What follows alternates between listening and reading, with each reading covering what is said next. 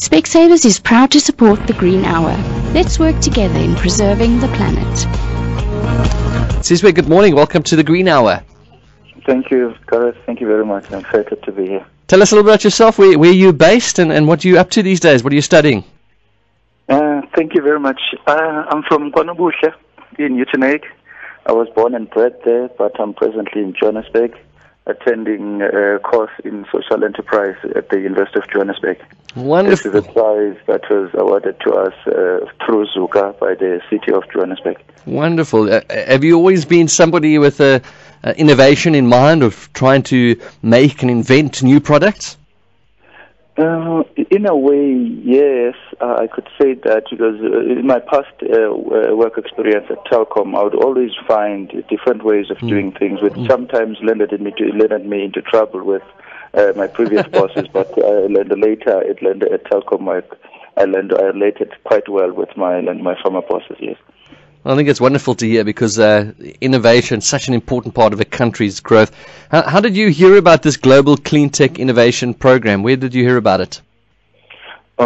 I was a winner in 2014 of the Gauteng Accelerator Program, what they called the Gauteng Growth and Development Agency, which is housed at the program housed at the Innovation Hub in Pretoria, where we won third prize of that competition.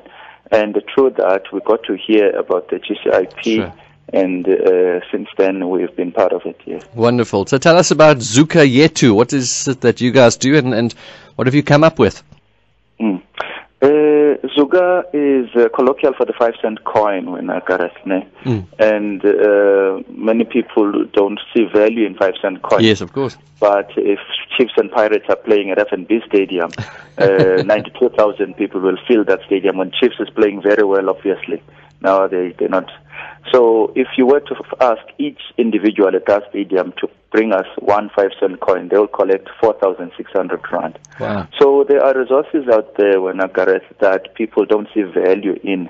And using this methodology, we are able to use this concept to extract value from resources that people may not necessarily see value from. What we're doing, as Gershwin has just Linda pointed out, we are busy with the waste beneficiation, in the waste beneficiation Wonderful. Space, where we turn vegetable waste, fruit waste, and garden waste into organic liquid pesticides and fertilizers using biotechnology known as vermicomposting. Wow. We also we bring in a bit of indigenous knowledge, which I picked up from my grandmother and grandfather in Mhlanganisweni, in Libote, in the Transkei. Wow. Issues around using ash as an insect repellent, using your garlics, your aloe, and all those types of things. So we infuse all those types of things, and there's lots and lots of these widely and freely available plants and all those types of things in nature that we infuse into Zuka and come up with a brand of the Zuka to address whatever pest challenge that you have in your garden, or whatever Wonderful. Fertilizer or soil conditioning challenges you may have for whatever crop that you want to plant. What's lovely is that this is a natural product that you are making, and it's combating one of our daily problems that we have with the easiest possible solution.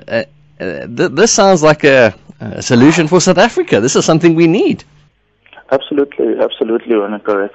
And Zuka is not only addressing this issue around pesticides and fertilizers, but as you asked, you asked Gareth, Gershwin earlier, why is it important to have GCIP today? We have many challenges that we're facing. We're facing challenges of unemployment, challenges of food insecurity. I mean, Gareth, we have people that are eating in Port Elizabeth, I know, from rubbish bins.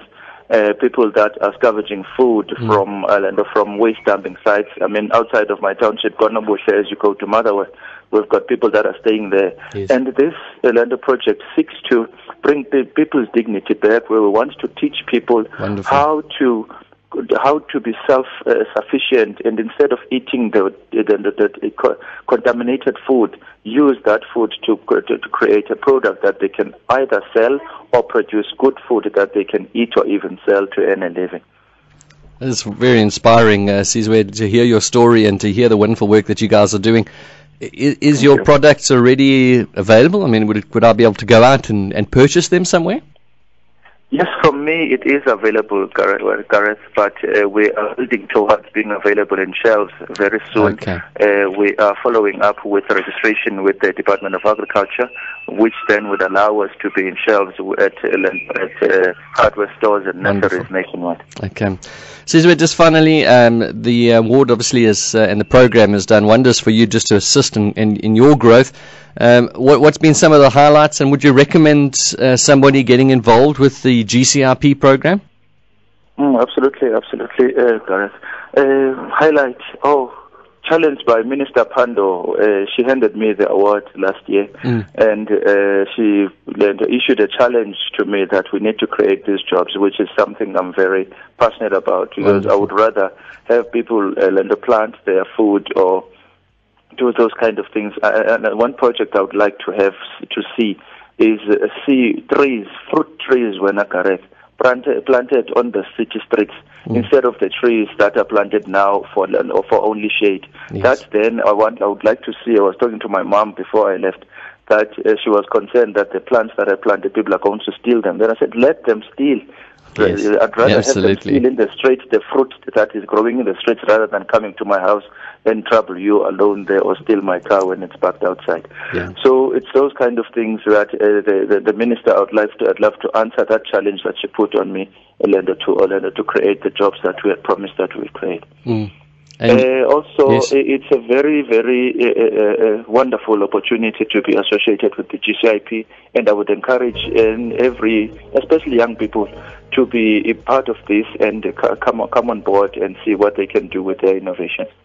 Well, you're a success story. We're very proud of what you've done, representing not only this region but the true South African story. Sizwe, all the best for the rest of your project. Stay in touch with us. We'd love to hear how things go, and all the best for your studies today. Thank you for your time. Thank you very much, Gareth. Cheers. Bye-bye. You're listening to Gareth Burley on the Specsavers Big Breakfast.